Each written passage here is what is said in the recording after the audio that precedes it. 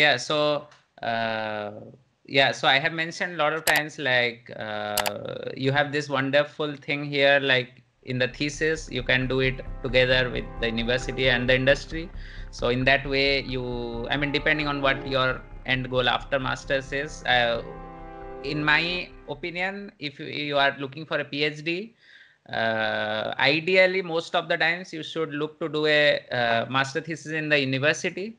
But Exactly. if you are looking for a job, then maybe that kind of joint PhD will help you, and it will also pay you every month, just like internship. You get some money during industrial thesis, which will help you to finance. Mostly, it is the living expense per month, like for Oh, those so 8-9 months.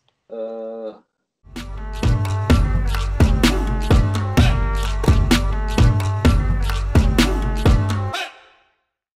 so our master's thesis, like on the book, it is a 6 months tenure, Okay.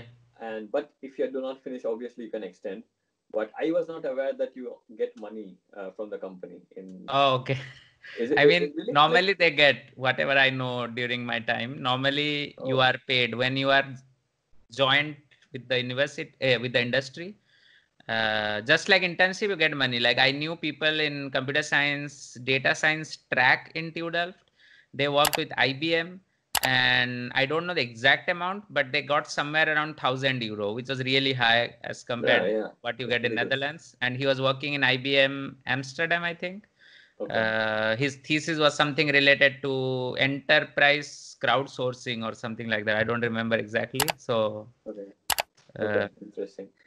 yeah. Yeah, okay, good to know. Okay, will be good in the long run for them.